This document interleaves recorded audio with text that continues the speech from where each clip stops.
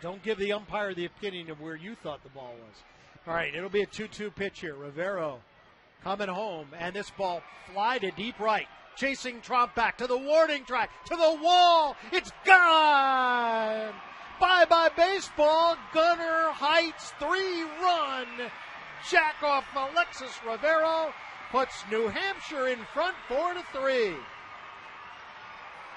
Height's second home run of the series. There was no doubt about it when it left Height's bat. It was just a matter of whether it was going to go on the service road or onto the railroad tracks. As Heidt got a hold of that one, and with one swing of the bat, the Fisher Cats take their first lead of the game. Alexis Rivero puts his hands on his head as he faces center field and says to himself, "Oh my goodness, what have I done?"